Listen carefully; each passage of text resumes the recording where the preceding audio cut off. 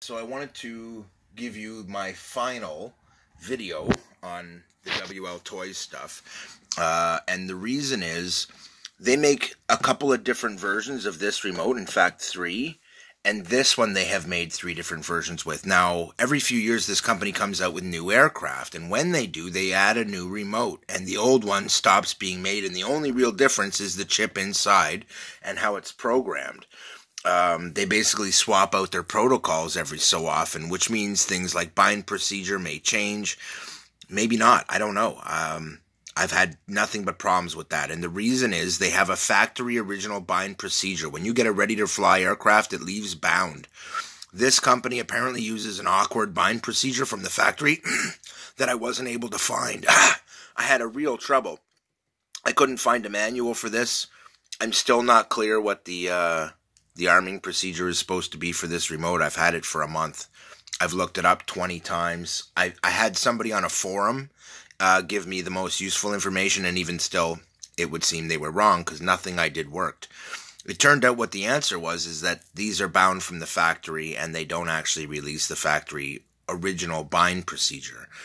What they do tell you is it's already bound. This is how you bind it. But until it's been bound the first time, they really don't like to bind to anything, and apparently the factory has a big, long process for doing it. Now, that being said, I haven't been able to get this remote to work with the WL Toys receivers that I bought, and I haven't been able to get this remote to work with it, and I've literally tried just about every bind procedure you can think of. I've done it all, folks. That being said, I don't recommend WL Toys. On another note, the prior video to this one shows the board that I was working with. Now, in that one, I was showing you guys a bypass.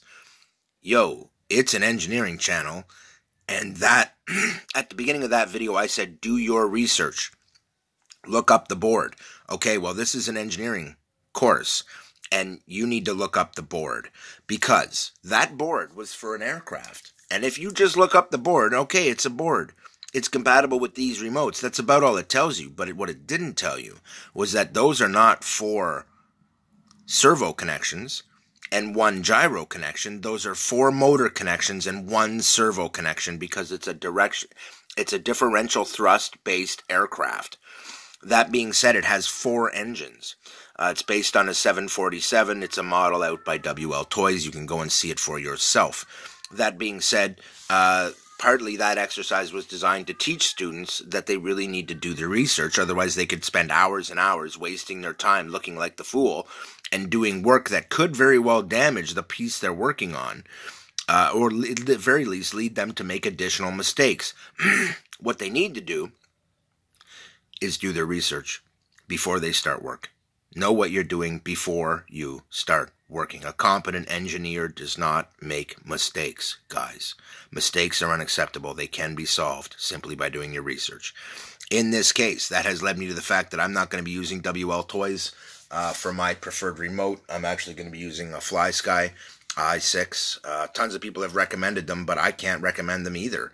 And the reason is the same. I bought the protocol module that has a lot of WL Toys stuff on it. It doesn't work.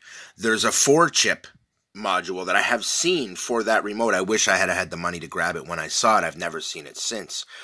That being said, given that those things are so hard to get, you can't just buy an i6 and use it with absolutely everything.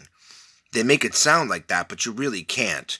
In fact, when you look at the i6, it only actually has 1 protocol built into it, and it's FlySky's.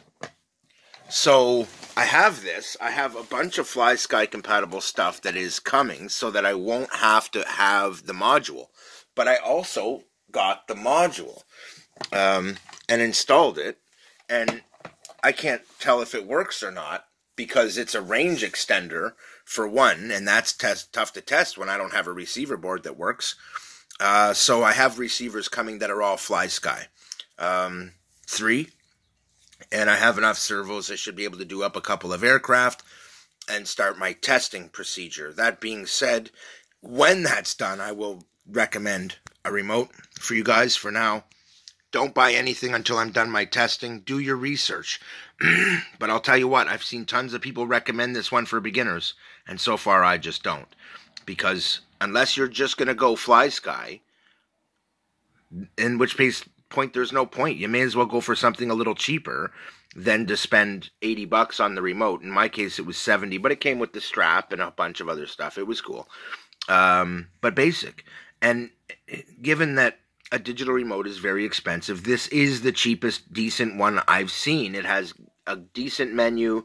There's a lot of different functions, but they're a bit confusing in the way they're laid out. They're not the same type of functions I'm used to. And it has a learning curve that comes with this, which means if you really are a beginner, this is probably not the right one for you just because it's complicated. You are way better off for your very first aircraft. Go buy a ready-to-fly aircraft, use the dang remote that comes with it. That's my recommendation. Keith out.